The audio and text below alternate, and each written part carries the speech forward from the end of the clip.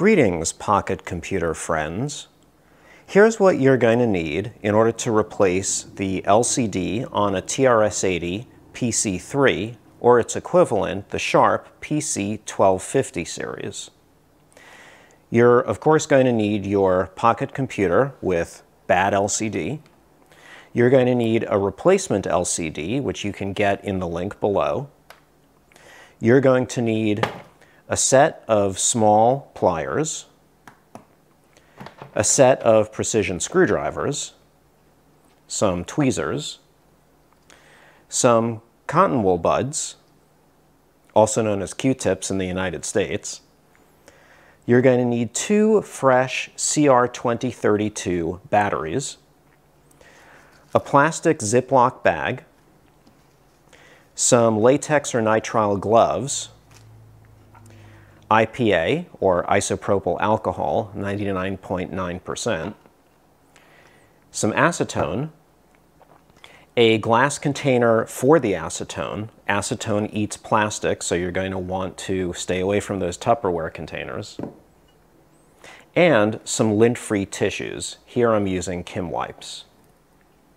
Okay, so the first thing we're going to do is test the device to make sure that everything except for the LCD works, because if something else is broken and you replace the LCD, well, you've still got another problem, and you may not actually get a display on the LCD. So let's test it first. So turn it upside down and you'll see that there are these 2 screws that you will need to remove.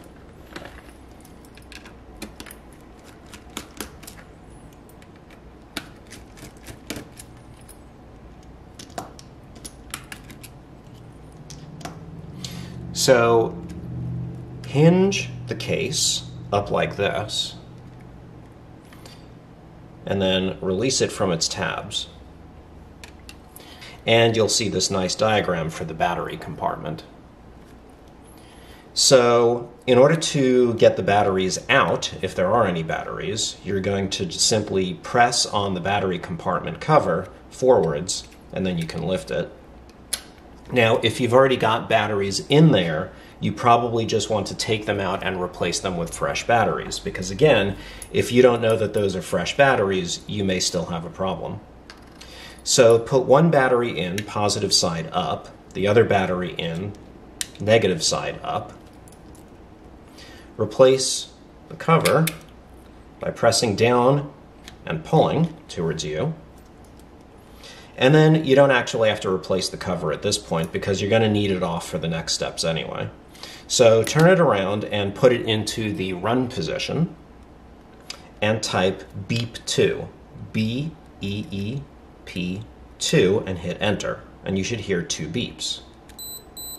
Now if you don't, turn the machine over and push this little recess over here, which is the reset switch. You can see that is labeled below, all reset. So that goes here, just push it in, turn it off, turn it back to the run position, and just try again. And if you can't get it to beep, try the reset again, and if you still can't get it to beep, make sure that the switch is in the run position, and if you still can't get it to beep, then you've probably got another problem, in which case replacing the LCD will help to replace the LCD, but you've still got some other problems to deal with.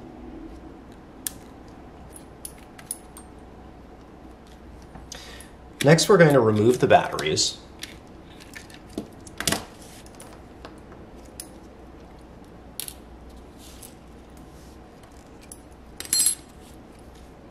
Now, the next thing that we're going to do is remove the screws from the memory module. So there are 3 screws.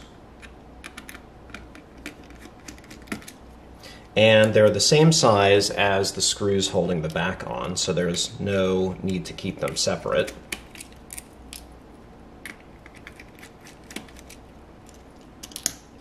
And now you can lever the memory module out, and it may require a little bit of persuasion. So there's the memory module, and these contacts are where the elastomeric strip goes in order to make contacts. So You're going to want to clean that eventually when we put the unit back together. And there is the elastomeric strip right over there. So the next thing is to remove the screws from the plastic backing. So this unit only has one screw, but other units may have more than one screw. And then you're just going to, you may have to lever it out a little bit, but hinge it up and then just pull gently on it, and eventually it'll come out. Now, don't yank on it because the speaker is connected to it, and the speaker wires are right over here. And if you bend it back and forth, the wires may come loose, in which case now you've got a soldering job to do. Okay, so that's that part.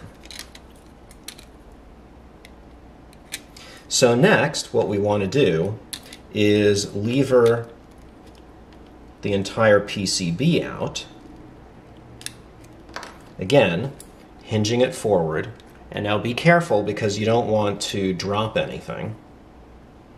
Especially not this part, which contains all the keys, and they're all loose. So if you hit this and the keys go flying, well, I hope you took a picture of the way the keys were on the keyboard. Okay, so now this is the unit here. So we can pull off this rubber keyboard device, and we can place that over on top of the keys. And these are the contacts for the keys, and you can clean those later as well. And these are the contacts for the switch, which are usually a little bit corroded, and we can clean those as well. So now we need to get the LCD off. So the way to do that is, again, carefully move the back away. Now there are 8 tabs holding the LCD bezel in place. 1, 2, 3, 4, 5, 6, 7, 8. There are also tabs on the side. There's one tab, and the other tab is just under this dial, just under the contrast dial. Those aren't bent over, so you don't need to worry about them. So in order to take it out, what we're going to do is very carefully stick a small screwdriver underneath the tab and carefully bend it upwards. And you want to be a little bit careful, especially around the area where there may be some traces. Because if your screwdriver slips and goes across those traces, well, now the traces may be broken, and then you've got another little soldering repair job to do.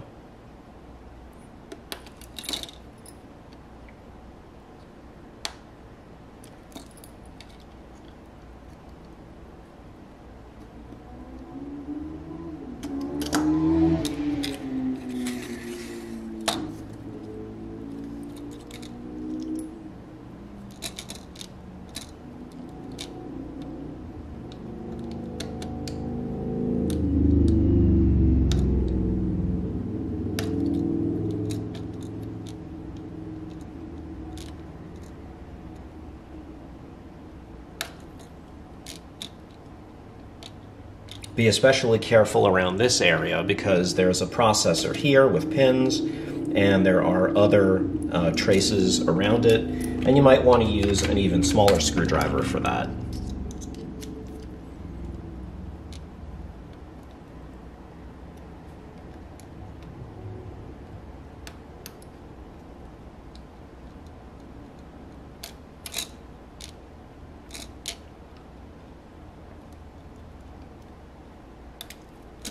Okay, so now we've levered all 8 tabs so that they're pointing up. Now to remove the LCD, simply flip the unit over and then get your screwdriver again. And we're simply going to pry gently at the bezel from one of the sides, or from the bottom maybe. and it's going to be a little bit sticky.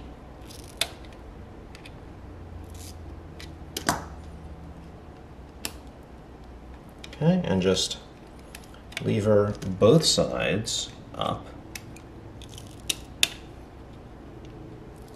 Because again, it's going to be a little bit sticky.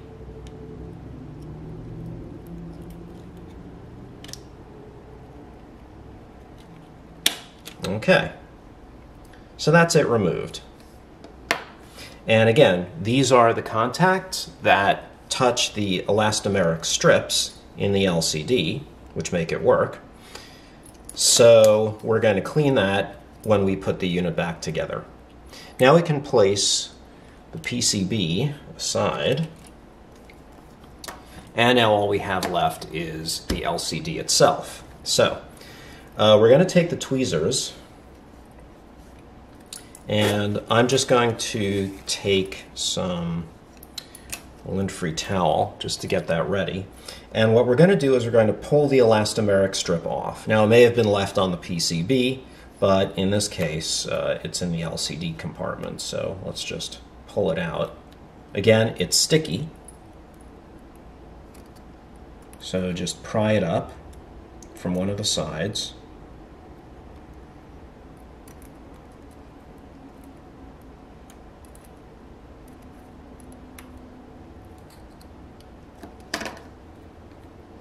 And just peel it right off.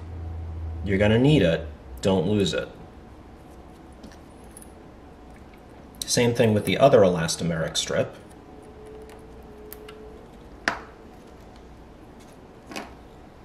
Now I'm handling this literally with my hands because we're going to clean it later. But right now we don't need to clean it. Okay, so what we have left is the bezel and the LCD. And there's actually a plastic top on top of this that we're going to remove. Now, you can't just take the LCD out because it's actually stuck down to the bezel with adhesive. So what we're going to do is we're going to place the LCD in the plastic bag, pour acetone into the bag, enough to cover the LCD, put the bag in a container so that if the acetone leaks out, it doesn't go all over the place and melt other things. And then we're going to leave it there for about an hour or two. And what that will do is it will loosen up the adhesive enough so that we can press the LCD out of its bezel.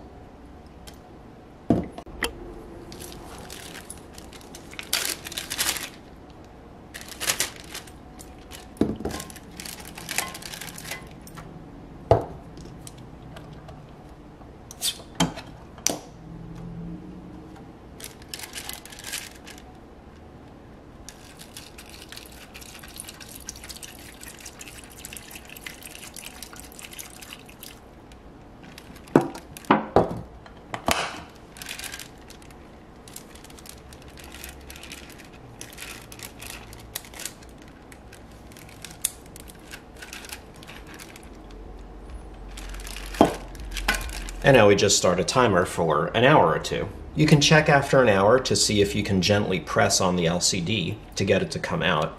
If it doesn't seem to come easily out, just wait for another hour.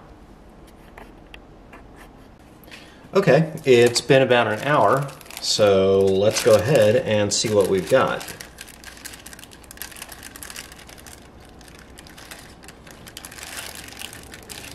So we do have one piece of polarized film, which we will not need because that is integral to the new LCD. So I'll just set it aside.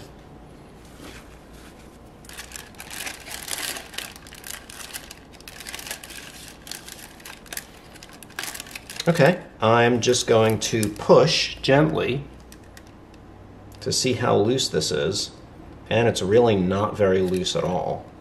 So I'm just going to leave it in here for another hour and come back later. Okay, another hour has gone by. Let's see where we are now.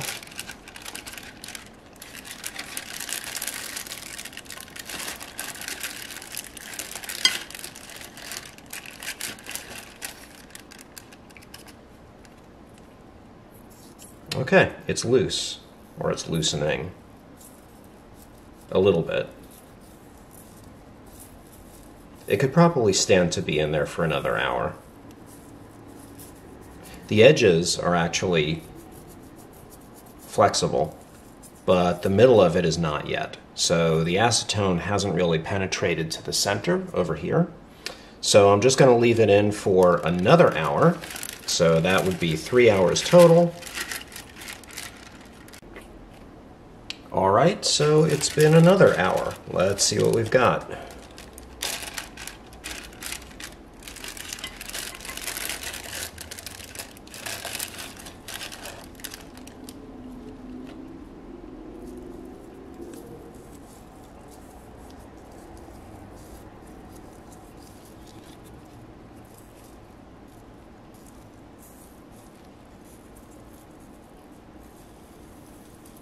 Okay, this came off quite nicely.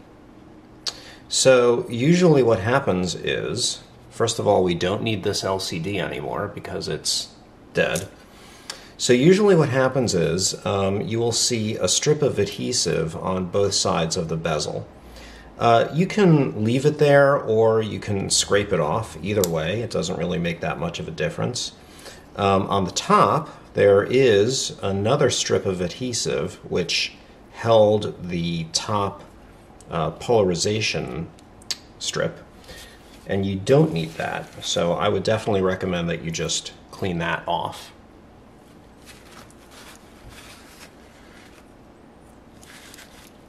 Now we're just going to set this aside, and you can dispose of this down the drain with plenty of water.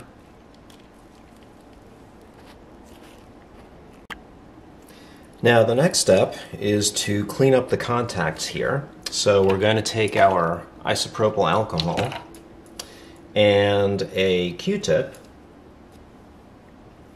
and I have a dispenser of IPA. This is the kind you see in the doctor's office. So they push down on this and IPA comes out. IPA is supposed to come out. Maybe I just need to refill it.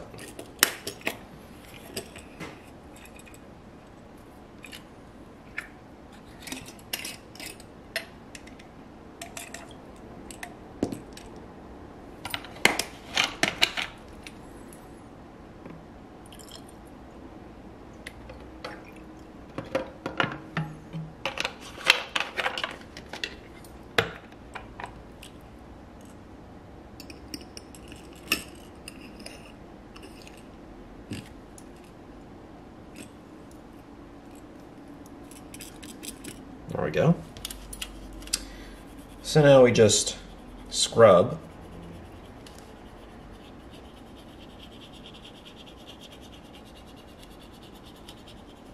Okay.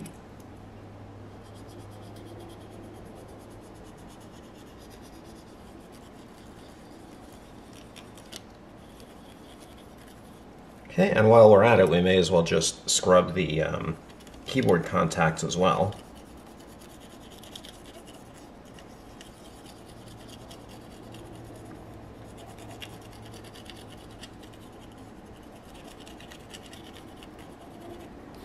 And the switch contacts also could use a little bit of cleaning.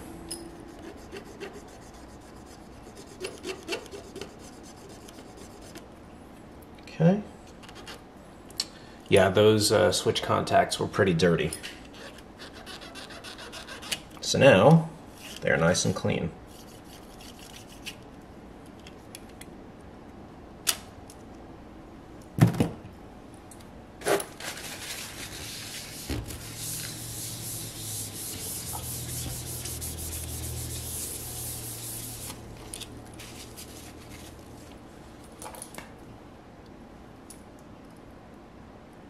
Okay, the next step is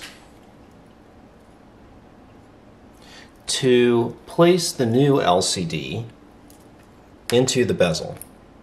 Now, it was very important to note the orientation of this little dot right here.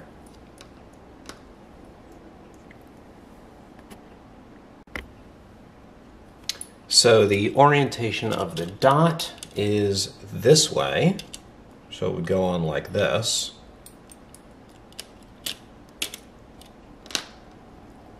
And the second thing is the orientation of the LCD. And the LCD has sort of like a little glass bump on one side. Also, if you look in the light, you can see that there is a gap in the contacts over here, which matches up with the gap in the contacts over here. So that means, of course, that the LCD would go like this, and the bezel would go like that. So, before we do that, there is a protective film that you need to remove from the top of the LCD. Now, don't be deceived when you pick at it and you feel something else. That's actually the top polarizer. What you're really interested in doing is getting rid of the top just piece of plastic protective film. So now, because the bezel is oriented this way and the LCD needs to be oriented this way, then all you have to do is turn the LCD over and place it inside the bezel. Just like that. And you can press it down a little bit if you've still got that adhesive in there.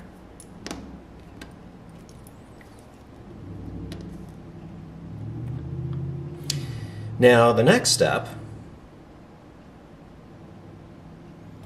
is to clean the contacts on the LCD. So we're going to do the same thing with some IPA and a Q-tip.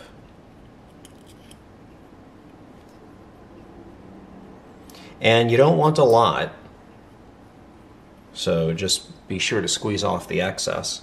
And then just lightly run once over the contacts. And then use the other dry end to just dry it off. And the reason you don't want a lot is that you don't want the alcohol to go, underneath.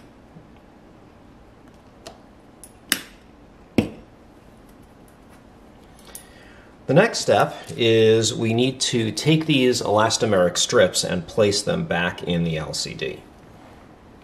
Now, first we need to clean the strips. So to do that,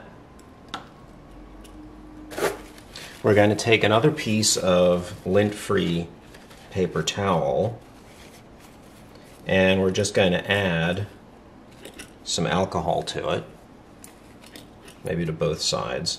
And then we're going to pick up the elastomeric strip with the tweezers so that we don't touch it with our oily fingers.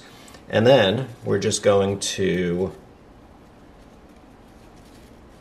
pull the strip through the paper with the alcohol on it. And then we're going to place it onto the contact area and lay it down just like that. Now, the orientation up and down doesn't actually matter so much. What does matter is that you can see a little black line that runs across, and that needs to be facing up and down. And I just like to run the tweezers down one side and then press down, because the elastomeric strip is sort of naturally sticky. So this gets it positioned nicely and straight, and now it's in there. So we can do the same thing with the other side. It doesn't matter which elastomeric strip goes where.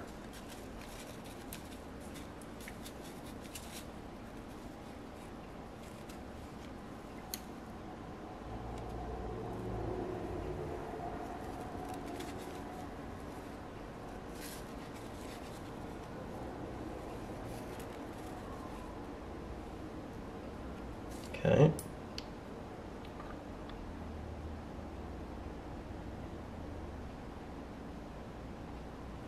see a tiny bit of dirt.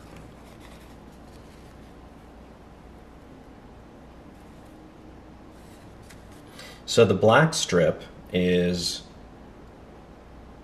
electrically conductive. So if there's dirt on top of that black strip, then there will be a contact on the LCD that doesn't actually make contact, and that's not great.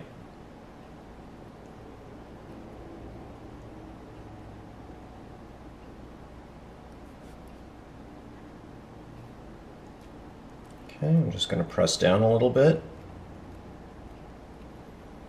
And then I'm just going to put my tweezers between the bezel and the strip just to get it to line up a little more straight. Okay. Again, it doesn't really matter if it's a little curvy.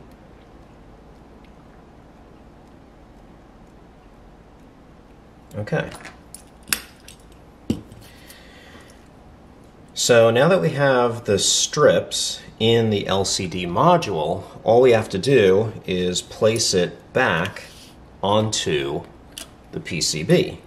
So to do that, keeping the orientation correct, we're just going to rotate it and then place it so that the tabs go right back into their holes. And of course I got the orientation wrong. The hole goes that way. There we go. So, now we're going to carefully turn the PCB over.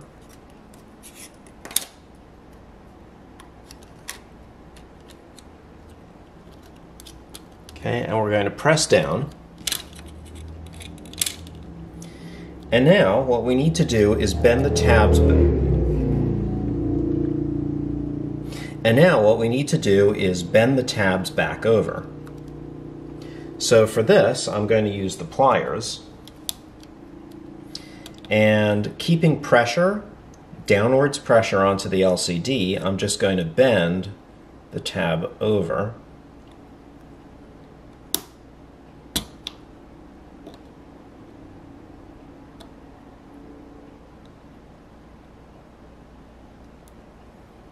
And that tab I'm going to have a little bit of problem with because I can't reach in there. So I'm just going to do the other side now. Remembering to maintain pressure.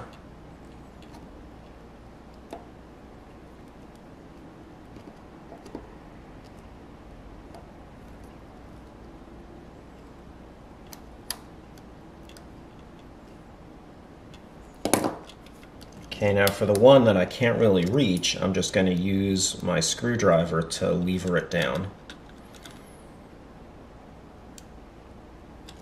And then use the pliers to go the rest of the way. Okay, and that's the LCD installed. So now we can put the cover back on. So before we actually put the back plastic on, what I'd like to do is take another Q-tip and some IPA and clean the contacts on the memory card for the memory card.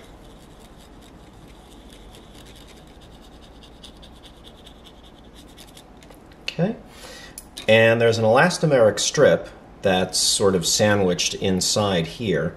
We can gently go up and down with the alcohol, and I don't think you really want to press very much because then the strip may fall out and then you have to put it back in. So I'm just going to dry it with a fresh Q-tip. Okay.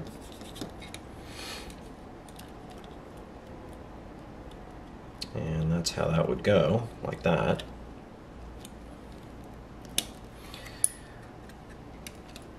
So the next thing that we're going to do is we're going to take the keyboard side and make sure, do I have this in the right way? Yes. We're going to place it. Okay, so there are these two little two little things here which go through the holes in the rubber pads. So just make sure that's done. There is a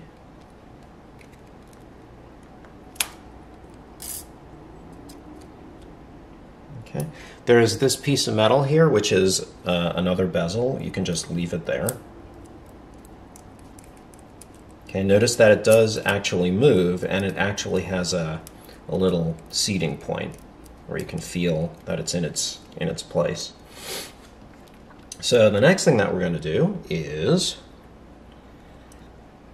rotate the PCB and put it in from the bottom first, or from this side first. Make sure it's in place, and then just press it in, just like that. And do the same thing with the plastic. We push it in there, and then press it down. Okay. So the next thing is, I'm just going to take one screw and put it back into the plastic part, the plastic back, just to secure it in place. Now we have the memory card. So again, we can just put some IPA on the contacts and then dry it off, and then place it face down into its place. And it should just drop into place wherever it goes, just like that. And then use the 3 screws to screw it back in.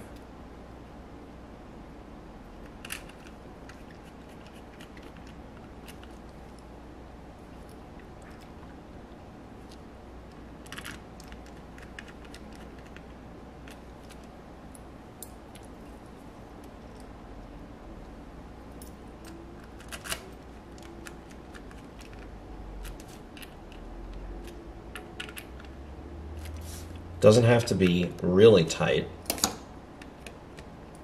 but it just needs to add enough pressure to the board to push down on that elastomeric strip. Okay. The next thing that we're going to do is we're just going to put the batteries back in.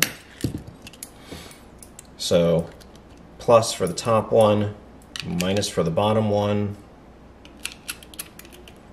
Put the battery cover back into place. I guess it only goes in like this. And then, just for good measure, we're going to press the reset button, turn it around, put it into the run position, and you can adjust the contrast. So there we go. We've got contrast, and now we can just go beep 2. And everything's working properly. So let's put the back on.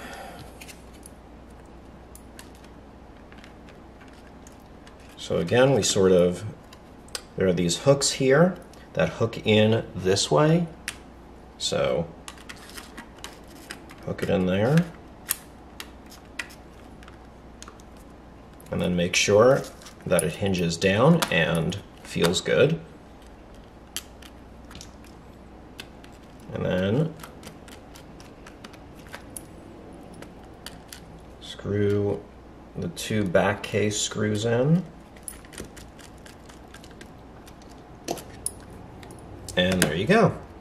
We have a newly working TRS-80 PC-3.